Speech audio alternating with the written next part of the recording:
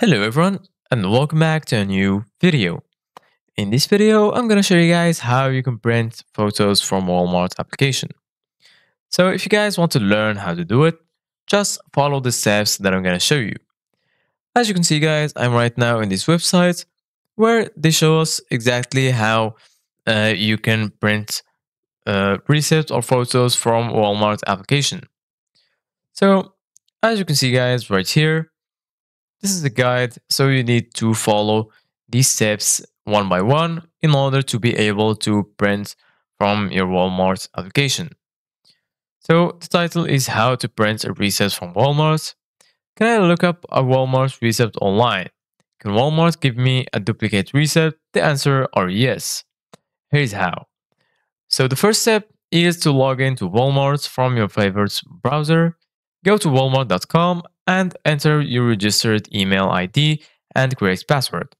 You can also do it in a mobile web browser.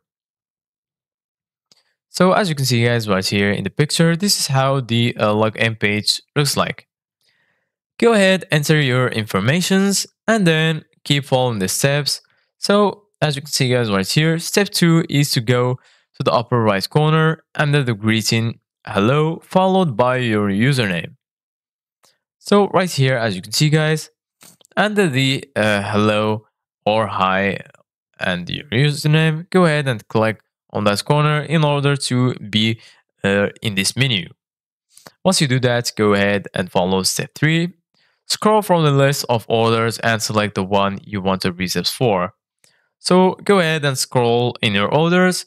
Once you find the order that you want to print a receipt for, click on it, and then it will look like this. You will find it in purchase history in your account section.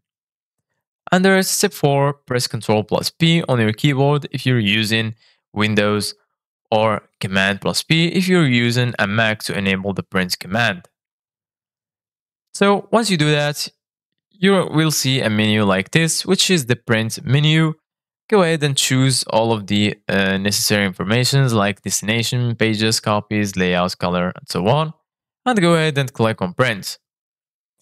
Then step 5 is click the big blue print button. And then that's it. Thank you guys for watching. See you guys in the next video.